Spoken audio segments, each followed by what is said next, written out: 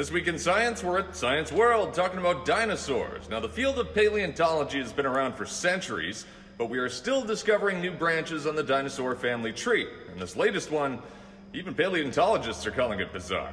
It comes from the mountains of Chile, where a team from South America worked through near hypothermia to dig out 80% of a preserved skeleton. It's a stubby four-legged creature, measuring about 2 meters long from back to tail.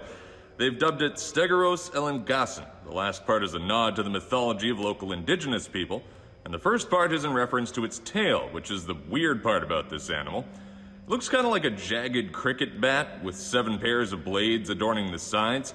It's been compared to a macuahuitl, a weapon used by ancient Aztec warriors to maim their opponents on the battlefield. And as the name implies, parts of the Stegoros resemble a stegosaur, and while it is a close relative, it's actually a member of the ankylosaurs. They're the tanks of the dino family, and some of the last dinosaurs to show up on Earth before they all went extinct. They weren't very big or very fast, but they were able to survive alongside the fearsome Tyrannosaurus rex, thanks to thick bone armor plates and club-like tails probably used to fend off predators. When the Pangea supercontinent broke apart about 200 million years ago, the ankylosaur family was split up too, between the continent of Laurasia in the north and Gondwana in the south.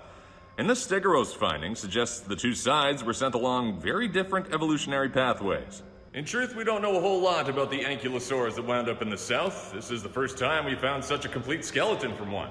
So future trips into the mountains could yield even more bizarre creatures. With This Week in Science, I'm Kurtis Doering, City News.